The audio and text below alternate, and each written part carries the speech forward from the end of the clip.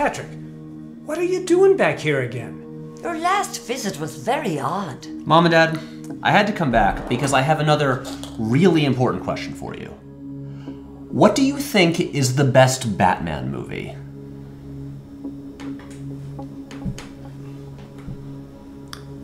You're probably gonna say The Dark Knight, and I get it. It's a great movie and I love it as much as the next guy, but it's not the best Batman movie. See, the best Batman movie is actually the 1993 animated film Batman: Mask of the Phantasm, and right now, we're gonna talk about why.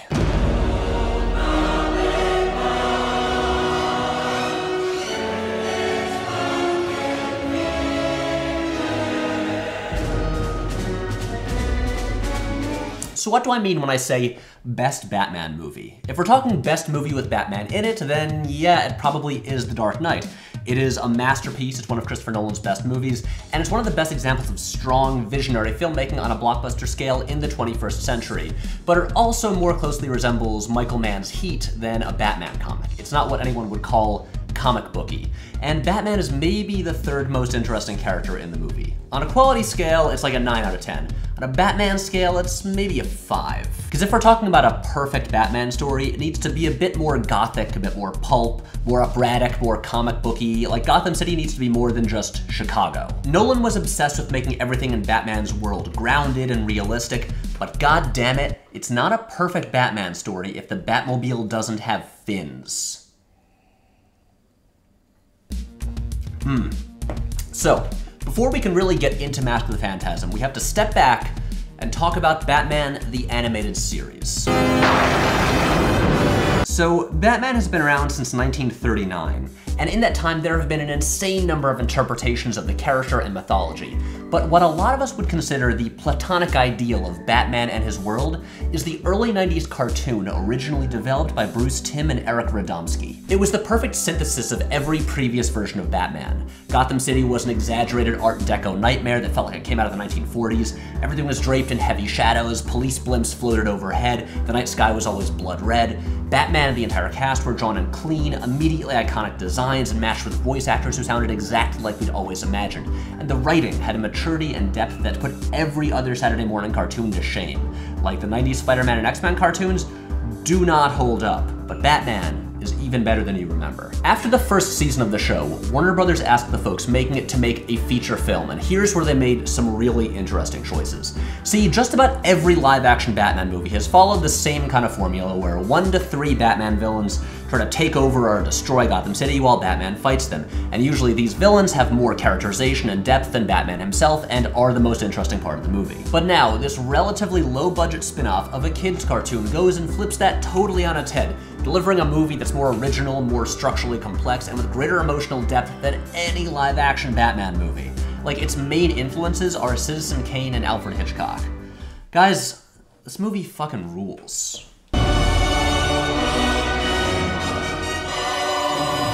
Mask of the Phantasm was written by Alan Burnett, Paul Dini, Martin Pasco, and Michael Reeves, and directed by Bruce Timm and Eric Radomski, who were all the main crew behind the show. They'd already had a year of practice telling Batman stories, so they used the movie as an opportunity to get really ambitious and make some bold decisions. The first of these bold decisions is to create an original villain, something none of the live-action movies have ever attempted to do. It gives the movie some actual mystery because we don't already know everything about this guy going in. So at the start of the movie, the Phantasm, who looks kind of like the Grim Reaper, is showing up all over town and murdering old mobsters. Buzz Bronski, your angel of death awaits. So this kid's movie is basically about a serial killer. Somehow that got approved. Now this is happening around the same time that a woman named Andrea Beaumont returns to Gotham City, and she gets this beautiful, mysterious old Hollywood-style introduction. And this kicks off the extended series of flashbacks that make up almost half the movie, where Bruce Wayne's in his 20s, he's returned from his travels and training around the world, he knows that he wants to fight crime, but has yet to make the decision that, hey, I should do that while dressed up in a homemade bat costume. Now these flashbacks chart the course of Bruce's romance with Andrea, who was created specifically for the movie. And in the 78 years that Bruce Wayne and Batman have been around, I'm just gonna say she might be the best love interest he's ever had. Like, out of all the other Batman movies, can you really tell me you cared about the romantic subplots in any of them? I love The Dark Knight, but Rachel Dawes is not the most compelling character in that movie. When Vicky Vale told Bruce Wayne that she'd loved him since the first time she met him, 3 days earlier, did you really believe her? Honestly, the only one that really works is with Selina Kyle in Batman Returns, since in that movie they're both portrayed as lunatics who get off on dressing up in black leather. And even in the comics, the only really interesting love interests are Catwoman and Talia al Ghul, and let's be real, he doesn't have a future with either of them. Okay, a case could be made for Silver St. Cloud, but I have to get back on topic. What's amazing about the scenes between Bruce and Andrea is that they feel like real people with genuine chemistry. Like the dialogue actually has wit. It feels like it came out of a Billy Wilder film. What happened to you? Trip over some loose cash? It's been 3 days since we met and still no calls. I figured you must be dead or something. You expect every guy you meet to call you up? The ones that are smart enough to dial a phone. The relationship makes sense. You get why they fall in love with each other. But here is where things get really interesting. See, this is happening around the same time that Bruce is starting his whole crime fighting thing. And we all know that when Bruce Wayne's parents were murdered, he made a vow to dedicate the rest of his life to fighting crime. But now he's totally conflicted. He thought the rest of his life was going to be all about the mission. But then Andrea came into the picture and changed everything.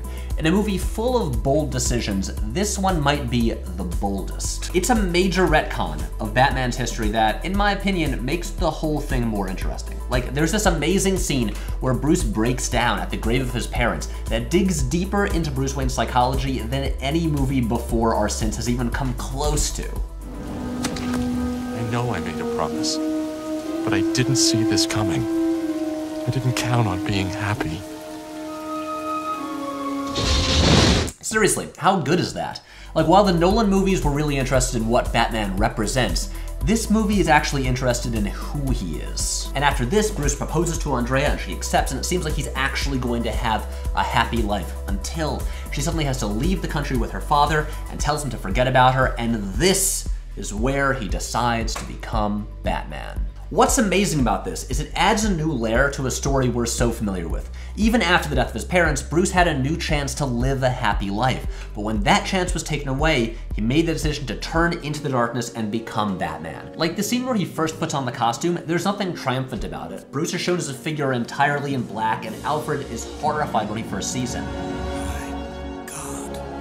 In this story, Bruce Wayne's decision to become Batman is a tragedy. I love it. It's so good.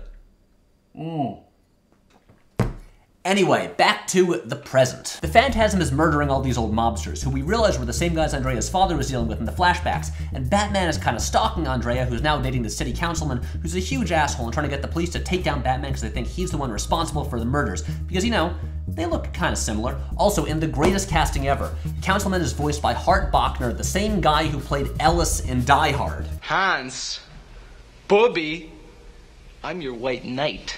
Also, I never buy action figures, but I love this movie so much that my sister got me these for my birthday last year, and they are the best. And Batman goes and talks to Andrea, who's obviously already figured out who he is because she's smart, and she lays the sickest burn on him in the history of Batman movies. You still following your dad's orders? The way I see it, the only one in this room controlled by his parents is you.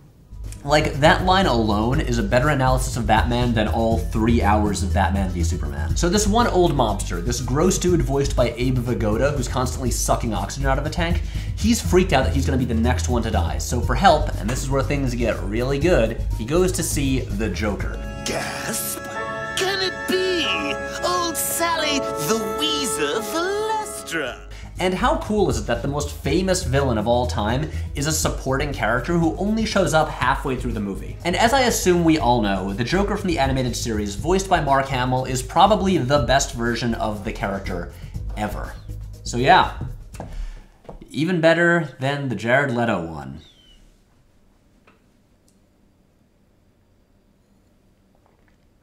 And I'm gonna go on the record here and say that even though he only has about 12 minutes of screen time in Mask of the Phantasm, this is the best use of the Joker in any movie. And here is a montage I've prepared of him being great.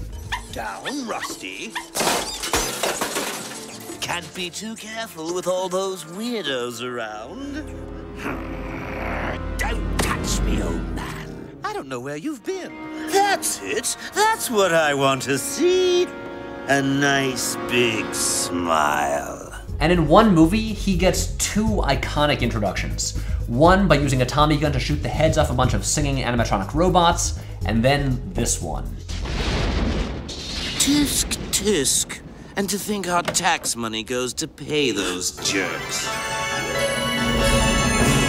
He's genuinely funny and genuinely scary. He's totally out of his mind, but his decisions all make sense to him. And in another one of the movie's very bold moves, we see the Joker before he becomes the Joker. This is a thing that I'm always really uneasy about. Like, I like the '89 movie, but I really don't like how it gives the Joker a real name and a definitive origin and makes him the guy who killed Bruce's parents. That robs him of so much mystery. But this one works for me because all it really tells us is that he was once a creepy, low-level gangster. That's it. He doesn't have a real name, he doesn't even have a line of dialogue. And since the passage of time between the flashbacks and the present is such a key part of this movie, it makes sense to have the Joker play a role in Bruce and Andrea's past. So this builds to the big third act reveal that Andrea is the Phantasm, and she's hunting down these old mobsters as revenge for them killing her father years earlier. So beyond just being a great love interest, she's a twisted mirror image of Batman. They're both motivated by the murders of their parents, but she's driven entirely by vengeance while he's driven by a desire for justice. I love these toys. And the big finale, by far the best finale in any Batman movie ever, takes place at the Gotham World's Fair. In the flashbacks, we saw Bruce and Andrea visit it, and at the time, it was this shimmering beacon of hope and optimism for the future. Like their relationship at the time. But now it's decayed and in ruins. Like their relationship in the present. And plus, the Joker is living there, sort of infecting it like a disease. Now kids, this is what we call symbolism. It's not subtle, but it is effective as hell. So Bruce, Andrea, and the Joker have their big final showdown among the ruins of the future that could have been. She's trying to kill the Joker, and he's trying to stop her and save her soul. Cue the music. See, Batman is not the protagonist. Yeah, he's the main character of the movie, but this is really Andrea's story, about her doomed romance with Bruce and how her life was consumed by vengeance. This builds to the astounding climactic moment as the massive series of explosives the Joker has rigged detonate and the entire World's Fair is engulfed in flames, symbolically killing any hope for Bruce and Andrea once and for all as Shirley Walker's magnificent score reaches operatic heights and the Just watch the clip.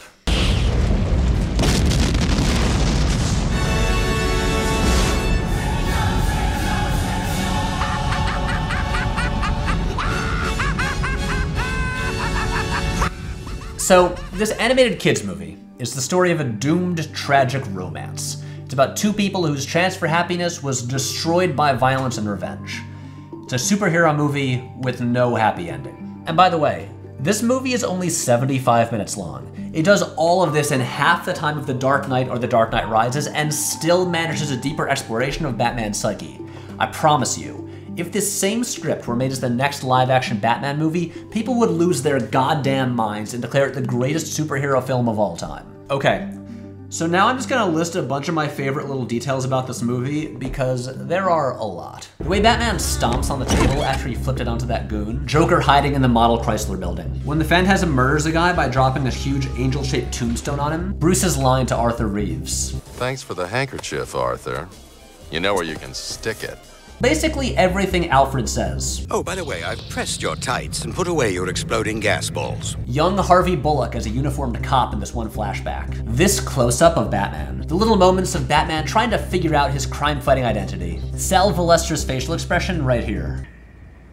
This shot of Sal after the Joker killed him, which terrified me as a child. Your angel of death awaits.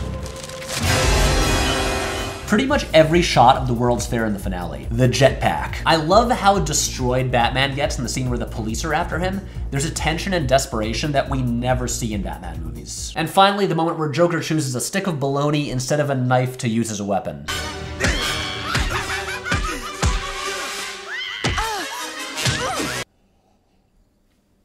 Anyway, I've just been thinking about this a lot lately. I wanted to get it off my chest and let you know how I feel. Mask of the Phantasm is the best Batman movie. For some reason, it's still unavailable on Blu-ray, but here. You guys can borrow my DVD copy. That's all. See you later. Do you want to stay for dinner? Sorry, I can't. Did he drink that entire bottle? I think he did.